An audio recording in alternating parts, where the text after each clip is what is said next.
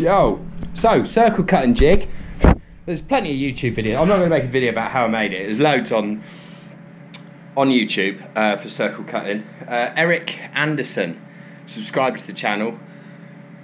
I watched his several times. Nice one. There's a few others. Circle cutting jig on YouTube. Easy. Bandsaw, circle cutting jig. Right, here we go. Put a nail in. Drill in the back of your burr. Burl, burr. Depends where you're from, of course.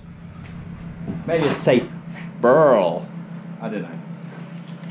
In England, we call it a burr. Alright, so centre of the wood then. Locate this in the screw. Like that.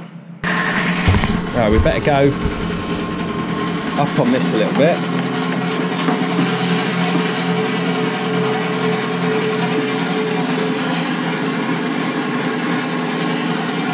Max cut. Right, here we go.